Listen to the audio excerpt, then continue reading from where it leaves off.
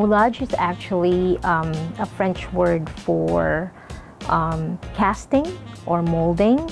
It's an art of making mock injuries to real-looking injuries by using makeup or any kind of latex-based models. Moulage can really be categorized as simple moulage and the more complex moulage.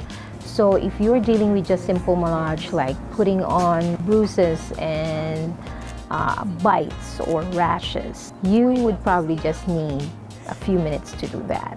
When it comes to like complex injuries, you might need a couple more of commercial products and more techniques in making sure that you create the right fidelity kind of moulage.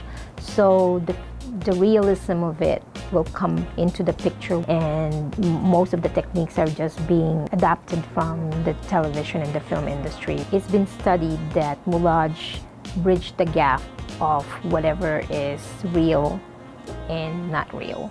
So simulation has been a supplementary tool for nursing students or medical students to feel that everything that they are treating or they're managing would enhance their response when it comes to treating the patients or treating the victims.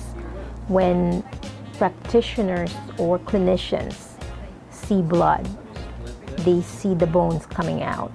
When they see a burned victim crying or howling or excruciating in pain, when they see all those things, those are the clues for a medical practitioner to act as fast as they could. Their belief has to be suspended when it comes to looking at what is real and what is not.